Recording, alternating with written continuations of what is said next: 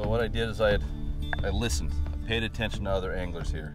And Fernando had just caught 2 fish at 19 to 22 feet on his line counter with a lure that had some green color to it. So I've been fishing 20 different other colors. I decided to go to this gold Hildebrandt. This is a size 6 blade.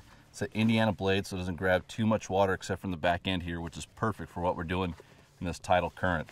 We just add a little bit of tape to the front, give it a couple different colors of green for contrast, dark green beads, which goes great against the gold back, with the chartreuse and gold tinsel skirt.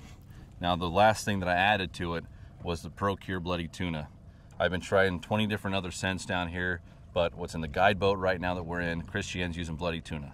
Fernando, Bloody Tuna. So I eventually just succumbed to it and said, all right, I'll use the same stuff.